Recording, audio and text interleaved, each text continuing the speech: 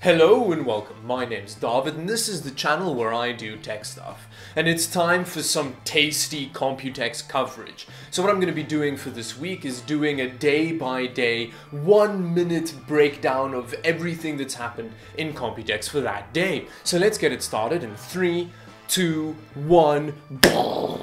Asus announced a new Republic of Gamers branded cell phone which looks like something designed by a 7-year-old, but you know, kind of in a good way. It's got overclocked internals with a vapor chamber so you can play the crap out of some PUBG Mobile. They also announced some new tough cases and 2 new gaming laptops. Moving over to Corsair, Corsair has announced a really cool looking M80X case, but it looks like it's going to have really terrible airflow because it's got a glass front panel. And they also announced some cheap and cheerful Vengeance power supplies. When going over to the MSI camp, they've kind of shown off some new budget thin and light laptops which look really great for the money. And then on a more general note, just RGB, all of the RGB. And then finally some really sad news from Nvidia's CEO, which basically has driven a rusty railroad spike into the hearts of gamers by saying that we're going to have to wait a really long time for the next generation of gaming GPUs.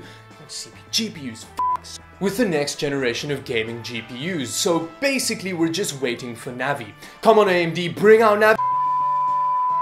Let's do the whole Ryzen thing up in this